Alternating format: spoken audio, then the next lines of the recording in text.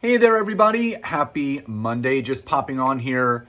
I know I usually do a live, but I wanted to come on here and piggyback off of a live video that I actually did last week, which were 6 instances of where you do want to block and delete someone off of LinkedIn. And this is something that people asked me time after time. Scott, when do you want to remove a connection on LinkedIn? When does someone become not valuable as a connection on LinkedIn? So there are 6 specific instances. Number 1 is upon accepting that person's connection request, you immediately get an 18-paragraph long drunkalog message of that person trying to pitch and sell you. As soon as that happens to me, I don't reply to the message. I just click on the person's profile and remove them. Number 2, even before you accept the connection, they're sending you a connection request with a note attached that has a sales pitch in it. So they're not even taking the time to get to know you. They're just trying to sell you and trying to pitch you in the note. That is an immediate ignore, and I never even allow the person as a connection.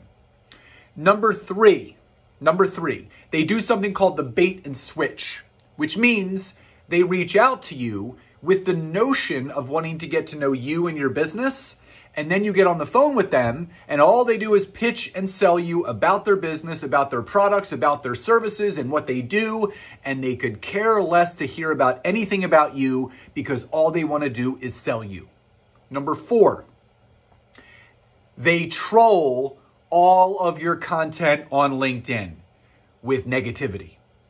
I have no room in my business, in my sphere, in my circle for negativity. So if someone is coming into my network, if someone is coming into my content and they are just spewing negativity on everything I put out there, bye-bye.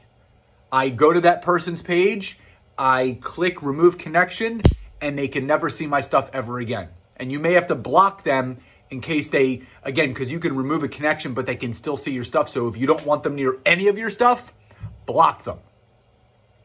Number 5, that person in your network posts negative and polarizing content. So this is also big. I have no room for anything that's polarizing. I have nowhere near anything for negativity. So if that person is posting about polarizing things, about negative things, I go to their profile, I remove them as a connection and unfollow them so I don't have to see any of it. And finally, number 6, the person is treating LinkedIn like a dating site. I know so many of you can relate to this, whether you're a male or a female, that you have those people that just treat it like a dating site. Listen, it's not Match.com, it's LinkedIn. So if someone is trying to date you on the platform, immediately go to their profile and block them. Don't delete them, block and delete them, because you don't want them be able to access you or anyone within your network. So comment below. Which of the 6 that I mentioned have you experienced the most on LinkedIn? I would love to hear from you. Have a great rest of your day, and I'll talk to you next time. Bye, everyone.